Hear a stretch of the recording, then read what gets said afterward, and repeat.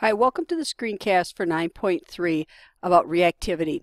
This will be a fairly short screencast, but it's talking about the idea that some atoms gain or lose electrons more readily or more easily than others. So some will be considered stronger oxidizing agents because they're easily reduced, or they'll be stronger reducing agents because they're easily oxidized. And sometimes in industry we want that.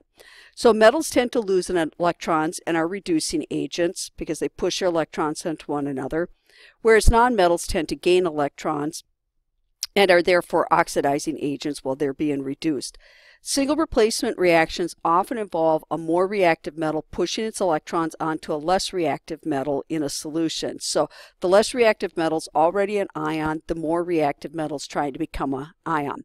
So the most common reactivity series is a comparison of the reactivity or reducing strength of metals. And it's important in the metals industry when you're trying to extract different metals from ores to make more iron or, for jewelry, whatever you want the metal for. So looking at this chart, decide whether the following reactions will occur or not. Look at the data booklet or page 171, and if it occurs, complete the reaction.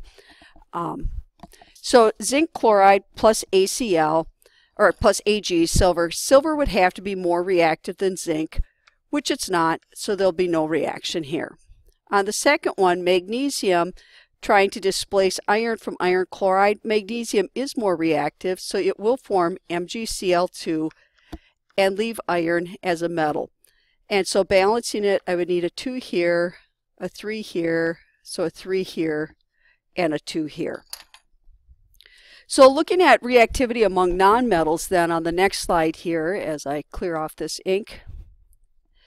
Other nonmetals, especially halogens, have very strong oxidizing powers because they're being reduced. And the greater electronegativity indicates it's more likely to take the electrons away or be the stronger oxidizing agent.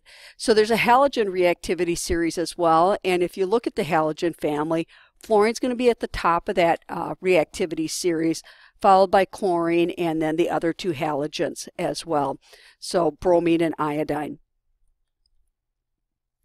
So nonmetals like hydrogen and carbon can also fit into the metal reactivity series since they both have reducing power and they can displace or replace metals in it.